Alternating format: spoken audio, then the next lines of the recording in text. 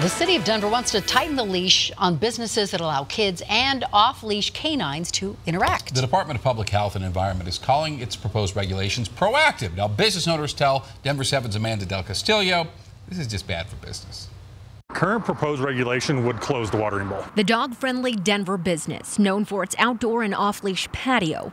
Since 2013, it has provided families and their pups a unique place to play and eat. So we'll have newborns in here to college kids to grandparents. But draft rules by Denver's Department of Public Health and Environment would impose a 10-year age limit on kids allowed around canines in these off-leash enclosures. I'm not entirely sure how I would enforce them. Trent Broker owns Earth Dog Denver. It's not the doggy daycare or boarding part of his business that would be impacted, but the birthdays, dog parties meant for the whole family to attend. I can't imagine a parent telling their 9-year-old child that they couldn't come to their dog's birthday party. So landlord and lawyer James Bertini wrote the health department.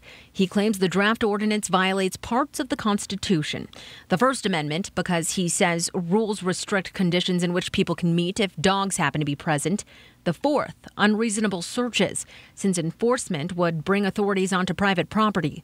Then, the Fifth and 14th Amendment, because of the due process and equal protection rights that are violated in this ordinance. Beyond the age limitation, food and drinks would also be restricted within these off-leash enclosures.